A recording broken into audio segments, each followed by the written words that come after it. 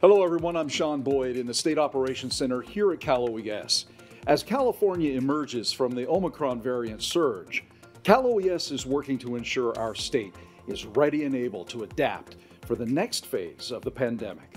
A key part of this preparation is stocking and shipping personal protective equipment. To date, Cal OES has distributed more than 1.6 billion pieces of PPE to Californians and its visitors. That's a billion with a B. Cal OES is also working to improve the system of sharing information for suspected child abuse cases.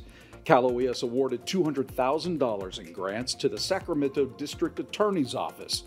Those funds will help modernize the electric Suspected Child Abuse Report System program.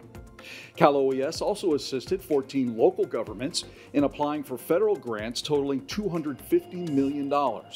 This grant funding will cover 70% of the total costs for projects that are designed to build resiliency and protect people and property in disaster-prone areas. Finally, February 16th marked the 54th year of existence for the National 911 System.